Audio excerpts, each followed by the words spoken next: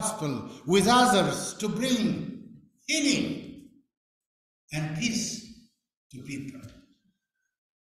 From all my years of experience, what I saw is when the gospel is preached, when the gospel obeys the word of God or the gospel, they get their freedom. They get peace in their home, peace really among people around them, with their neighbor, at last with all people that they live with. The gospel does a lot of things in our life. The first and most important thing I would like to say this morning about handing on the faith is this: everything begins and ends with Jesus Christ. That's right. Amen. He is not only the beginning and the end, but he is also the way through. That's right. We shall ask what caused the early church to spread the gospel like wildfire. In the opening pages of the book of Acts, chapter 2, it shows us the church God launched has become the foundation of Christianity. On the birthday of the Lord's Church, there were 3,000 people. It's hard to believe, but it is true. We have to accept it. 3,000 people obeyed the gospel in one day.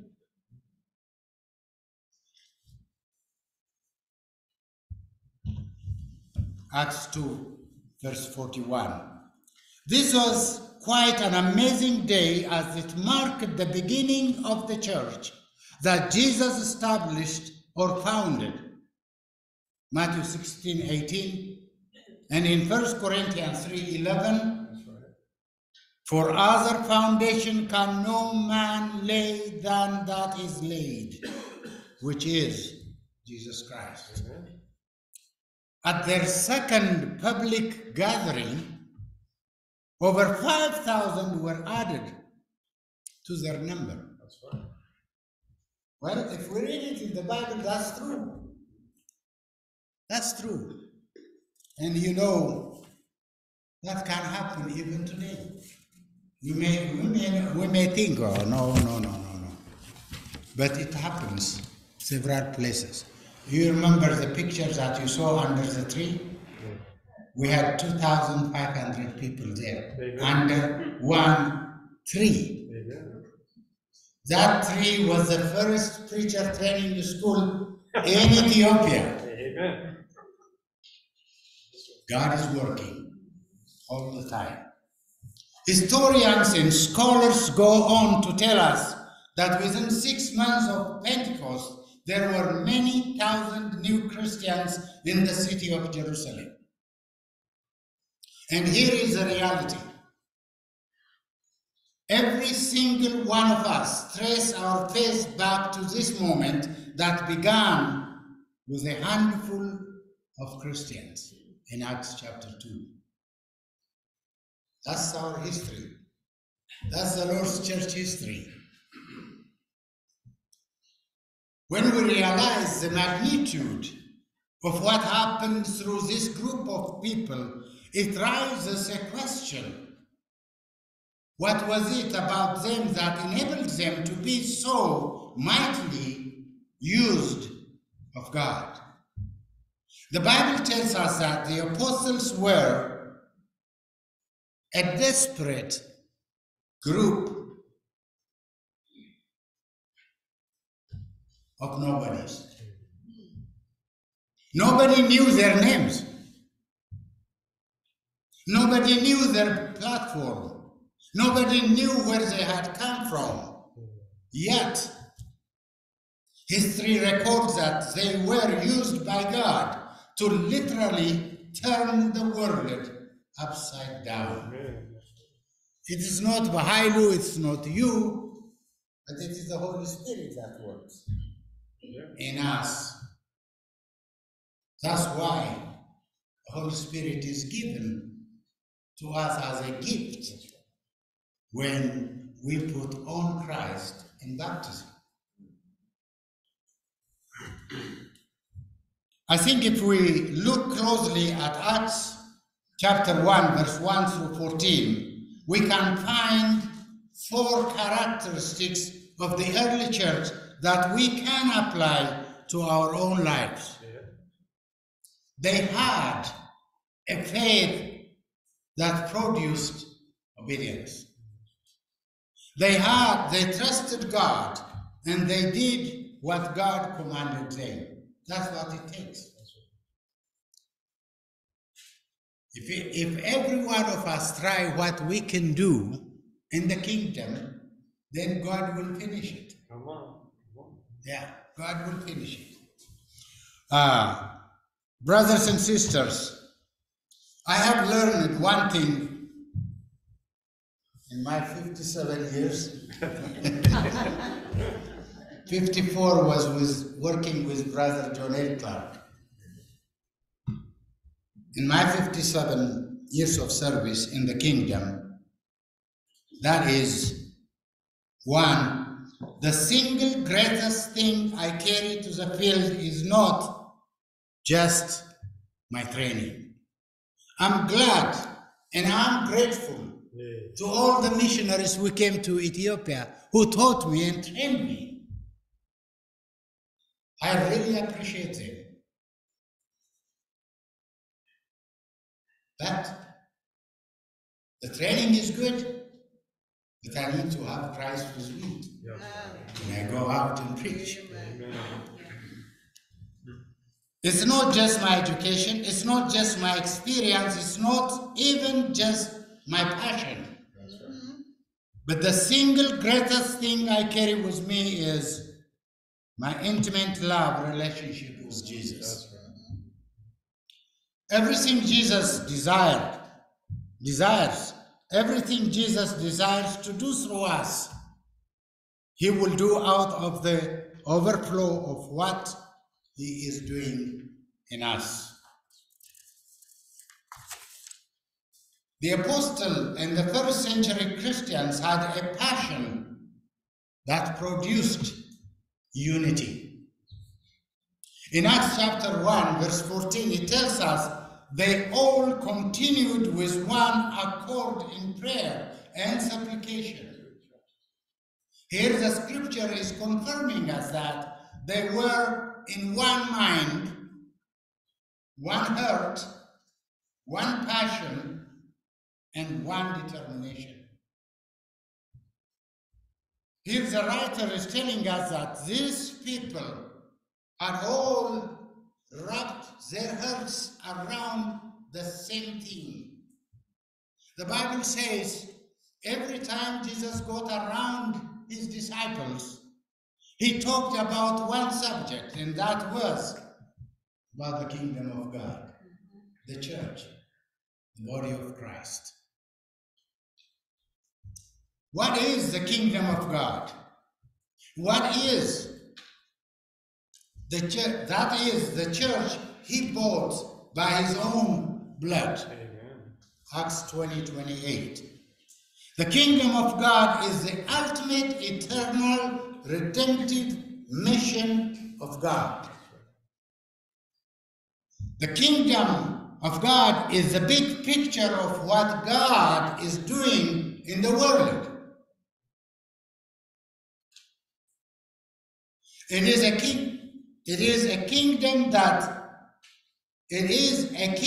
that will be ruled by God's appointed Messiah, who will be not just the redeemer of his people, but their king.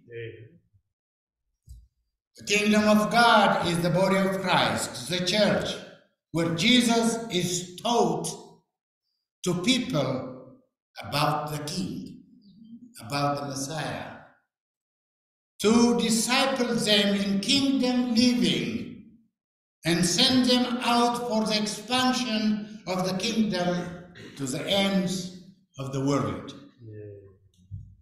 Church, when we read the book of Acts, we see the church as an unstoppable or overwhelming force. That's right.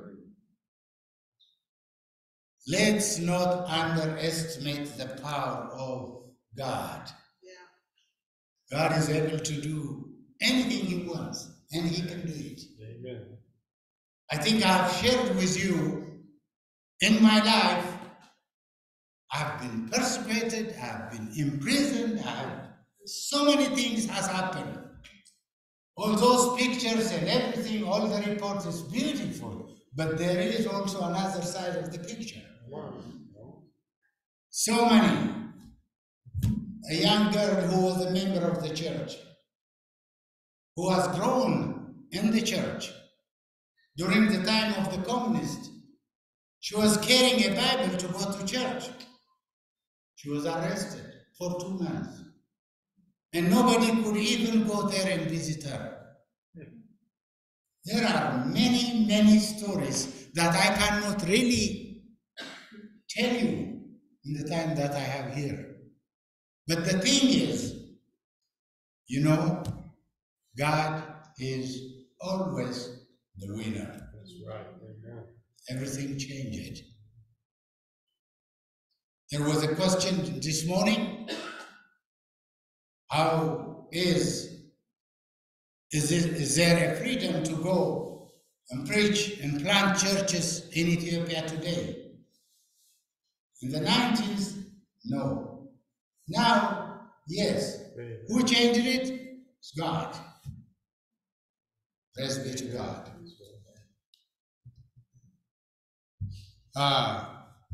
God's kingdom is still powerful and spreading like wildfire in some parts of the world.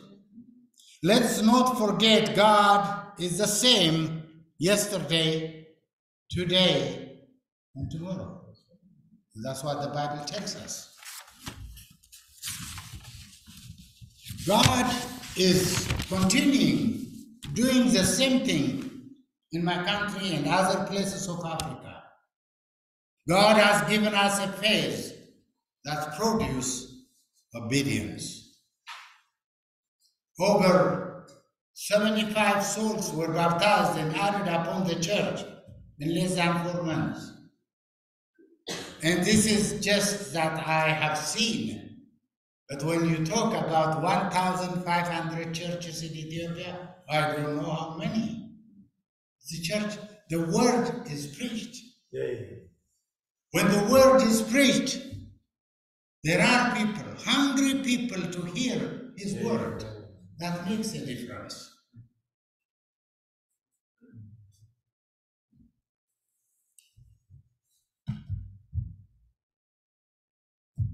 Over 120 preachers are trained annually in Ethiopia. As I said this morning, it looks like that's too many preachers. That's not too many preachers when you deal with 120 million people. Well, it's really great to have 1,500 churches, but we need more churches. Amen. We are just dealing with 2.7 million people that is given the opportunity to hear the gospel. That's right. How many churches can we plant among just the 2.7 million people? Money. So that's why we continue to train more Ethiopians, more young men, more people of God to take the gospel and to go to these areas and preach and plant the church. Brothers and sisters in Christ, I'm humbled by your monthly supports and prayers offered We need your prayers before the support. Because prayer is powerful. You know what the Apostle Paul told the Thessalonians? Pray without ceasing. Amen. Every 2 years, we have what we call a National Preachers Conference in Ethiopia. Thousands come together. We stay 1 week together, pray together, plan together, discuss together, hear questions from the various evangelists.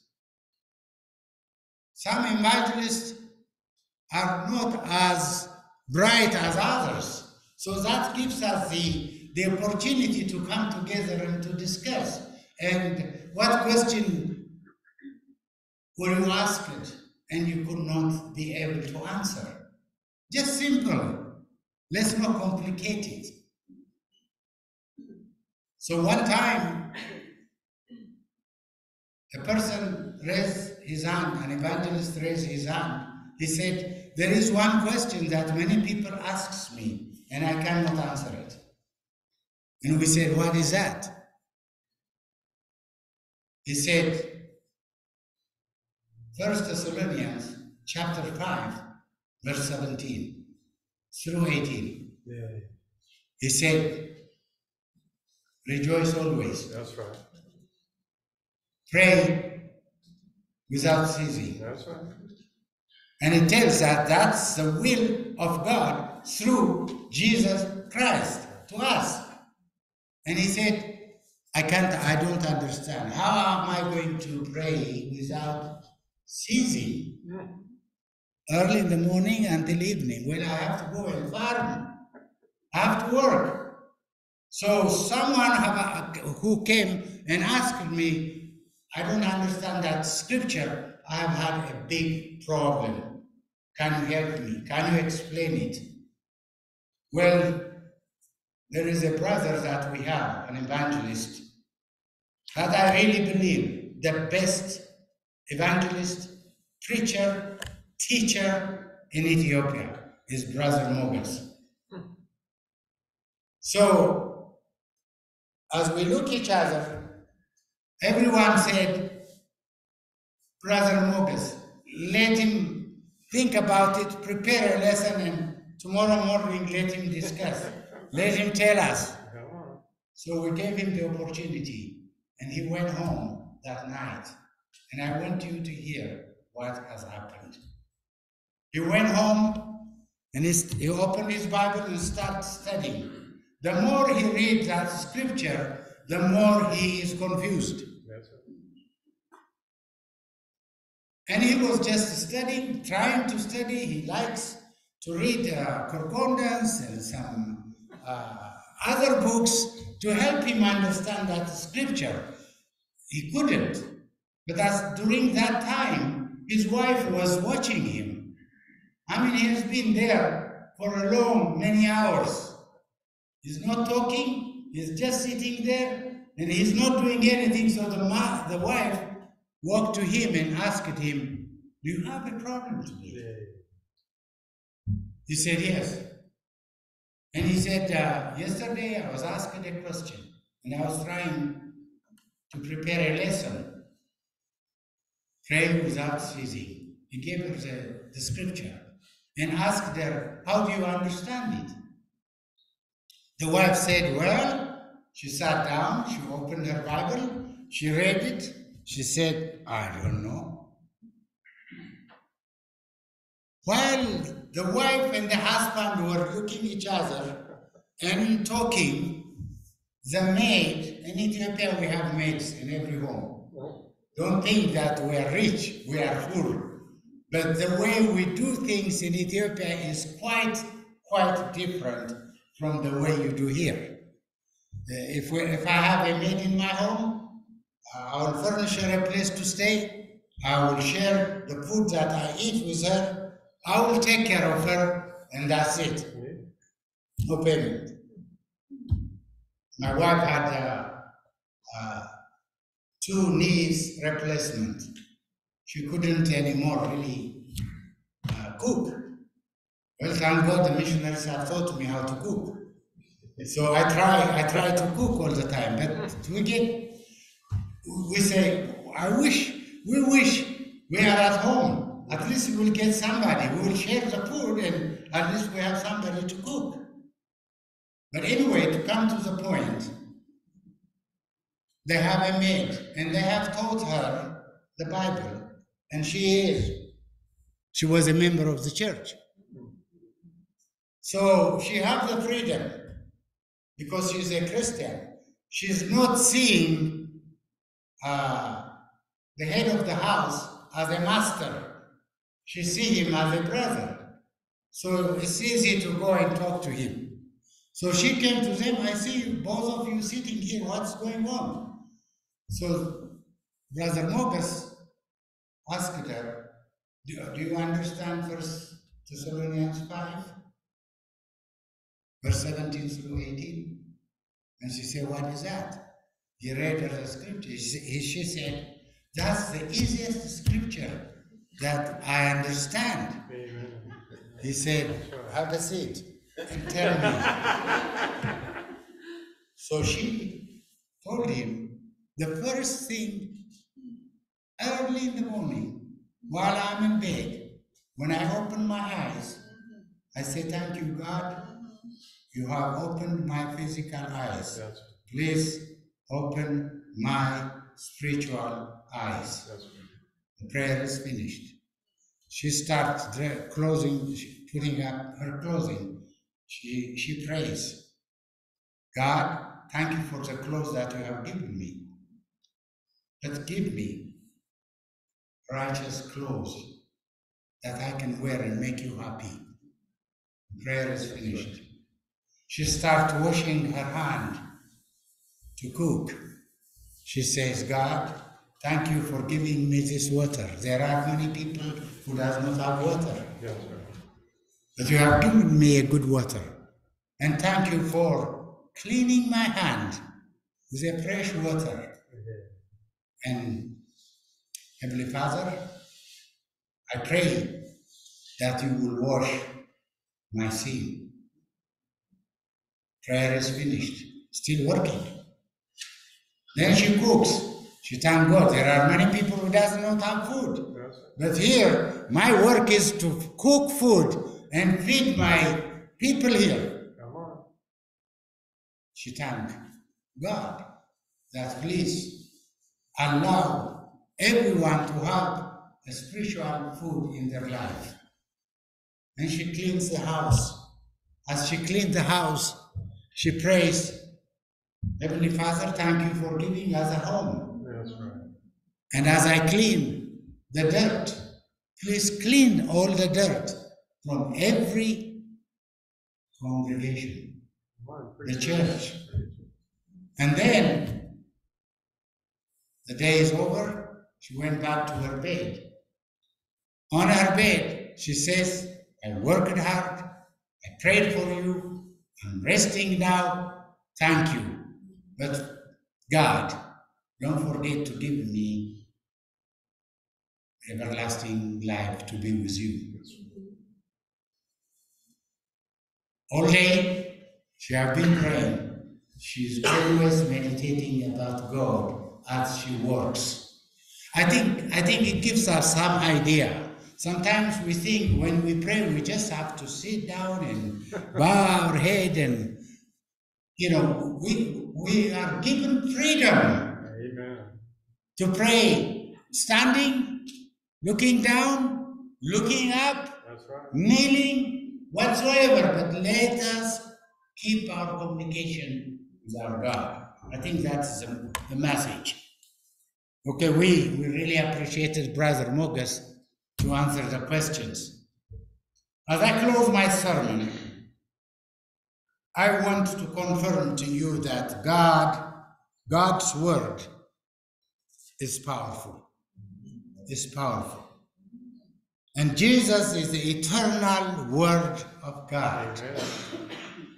I cannot think of God's word as just a book or collection of writings. World evangelism is a war between light and darkness. It is a war between Christ and Antichrist. Our battle becomes God's battle, and we know, and as we have said, the winner is God. Brothers and sisters in Christ, we must become evangelistic and willing to do our best to proclaim that we believe with others. The lost must be saved and strengthen the saved. The gospel needs to be preached here in Olympia and also to the world. Why? Because the gospel is to all. Brothers and sisters in Christ, as I said in the beginning, we are in the kingdom of God. We are chosen people. Let's thank God. We are not ordinary people. We are chosen people. We are ambassadors of Christ. That's what Paul said. He said, I am not ashamed of the gospel. We can do. We may not be able to go to preacher training schools, but our life should be our message to the world. And God will help us. There are so many, I don't want to take more time, but I want to say one thing. I met an older man who has been appointed as an elder in one of the congregation in Ethiopia. And as I was talking to him, I noticed he has a young boy beside him. And whenever I say something or when I quote a scripture, he turns to the boy and he asks him, read it to me. He's not able to read and write. But he has, I don't know what kind of memory he has in his head.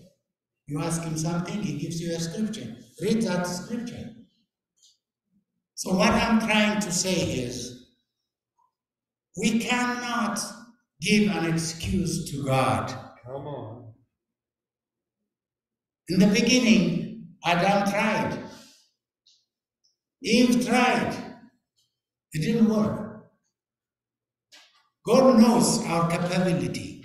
And as far as preaching is concerned, let's not try to say, I don't know. Let the preacher preach. No, God wants all of us to be a good example, taking the message, taking the gospel that saved us and share it with other people. That's right. If we cannot talk, let's show it in action, in life. And people will ask, oh, this man is a good man. This woman is a good woman. She loves people. She helps people. Why is she doing? In one of during the famine in Ethiopia in 1984-87, we were feeding all people. We never asked about their religion. We never asked about their tribe. We never asked anything. If they are hungry, they can come and the Lord's church would feed them. That was our plan. And many of the people, the Muslim people who live in the area, start coming. And they were thinking that we may say, no, you are Muslim, we can't feed you. But that wasn't what happened. We tried to feed them. They gave us a name afterward to the church, to us. They never called us Church of Christ. They did not. But you know what they called us? Jesus people. Oh, amen. Amen. It's beautiful. We belong to God. We are Jesus people. Amen. If I'm not able to read and write, still, whatever I have heard, whatever I have believed, whatever I have obeyed, that knowledge should be shared with other people. And our life should demonstrate who we are, who we belong to. So, brothers and sisters in Christ, if there is anyone who have not really put Christ on in baptism, I'm not ashamed to invite. I invite. And I think that is the best thing that everyone should do. Because God is stretching his hand and he's asking everyone, all people, to hear, to believe, to confess, and be baptized. When people do that, they become children of God. They become a member of that big kingdom, the Church of Christ, the body of Christ. Thank you for the opportunity that you have given me. And may God bless every one of you. Thank you. Let's stand and sing the invitation song. There's not a friend like the Lord Jesus. No, not one. Sing, no, not one. None else could heal all our souls. Jesus. No, not one. Sing, no, not one. Jesus knows all about our struggles. He will guide till the day is done. There's not a friend like the lowly Jesus. No, not one. No, not one. No friend like him is so high and holy. No, not one. Sing, no, not one. And yet no friend is so meek and lowly. No, not one. No, not one. Jesus knows all about our struggles. He will guide till the day is done. There's not a friend like the lowly Jesus. No, not one. No, not one. There's not an hour that he is not near us. No, not one. No, not one. No night so dark that his love can cheer us. No, not one. No, not one. Jesus knows all about our struggles. He will guide till the day is done. There's not a friend like the lowly Jesus. No, not one. No, not one. 189. You may be seated. Master, the tempest is raging, the billows are tossing high. The skies are shadowed with blackness, no shelter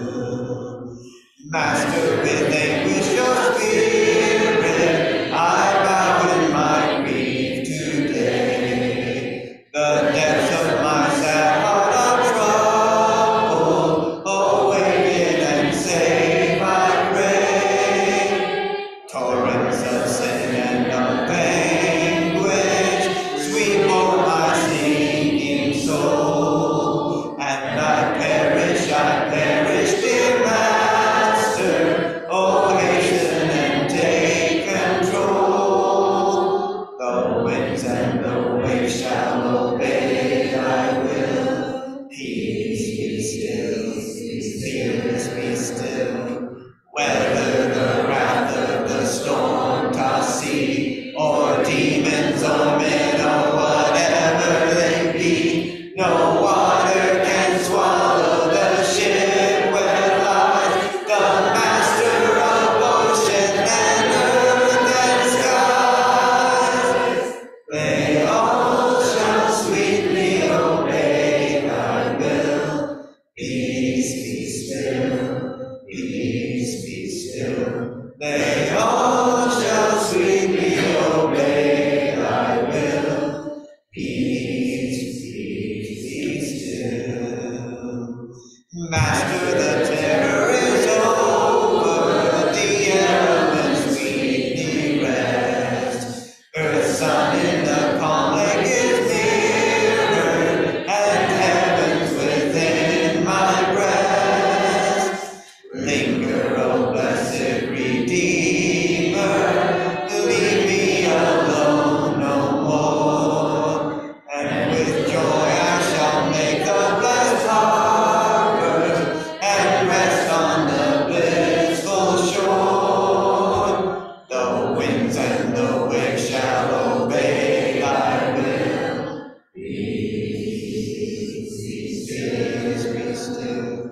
Whether the wrath of the storm tossed sea, or demons or men or whatever it be, no water can swallow the ship where lies the Master of ocean and earth and skies.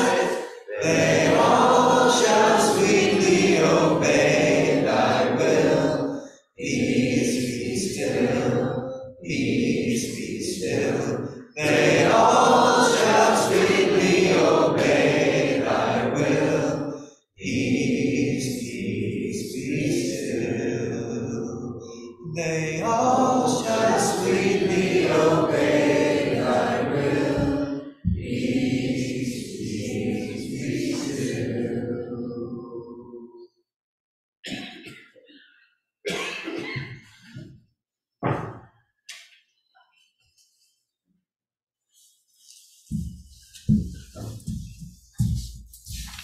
Good morning, church.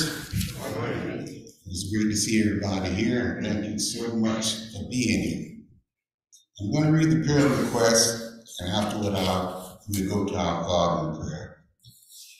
Prayer request for health: Alicia Brooks, Thomas Burton, Phyllis Duncan, eyes; Bill Fox, Margie Fox, knee surgery; Song Hennessy, Meg Holden, surgery for December 15th, 2022. Carol Pelt, Susan Richardson, Laura Scott, Diane Sherman. Friends and family health: Joe Arnold, Terry Lamb's brother, recovering from stroke; Gabriel Tabor's grandson; Desiree Hess Elias, baby bank client, high-risk pregnancy; Mercedes Jimenez, Bonnie's friend, recovering from knee surgery; Dory Marvin, Dan Thomas's sister, has broken shoulder from a fall; Rose Lewis, Thompson's friend, surgery; Anna Rayu, seizures; spiritual guidance, Joey Jimenez, Bonnie's friend, depression; Old Pelt family, school students and staff safety; hurricane victims, the Russian/Ukraine conflict, our elders, deacons and ministers, mission funds and budget, governor leaders, and all the soldiers in harm's way. For Thanksgiving, Karen Jackson We'd like to thank all for their cards and prayers for Ayana and Evelyn. Olympia Lee Ignagni, James Mercer's granddaughter, born 11/12/2022. And for travel, Aretha and Jeff Wedge going to Michigan from November 11th through December 2nd. Let's go to our Father in prayer. Dear Holy Heavenly Father, we thank you so much for all that you have done for us and all that you do for us, for all the blessings that you have bestowed upon us each and every day of our lives, Father. We thank you for waking us up this morning and bringing us to this building, bringing this family together as one. Father, we especially thank you this morning for Brother Behailu and the message that he's brought to us this morning and the work that he does in your name. Father, we pray that you continue to watch over mankind. There is so much corruption, violence, evil, and hatred in this world today. We pray that you can touch each and every one of us in a way that we'll all be willing to go out and bring someone else closer to you to make this world a better place for each and every one of us. Father, we pray that you be with us while we're away from this building and bring us back here at the next opportune time. These things we pray, Lord, in the name of your Son, our Lord and Savior, Jesus Christ. Amen.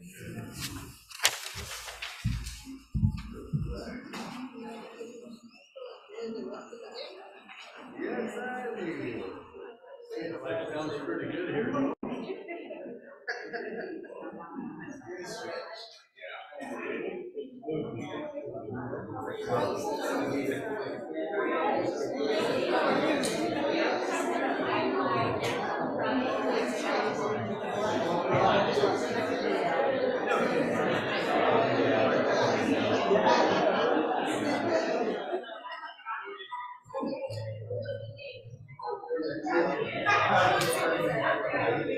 Joyce, bring me a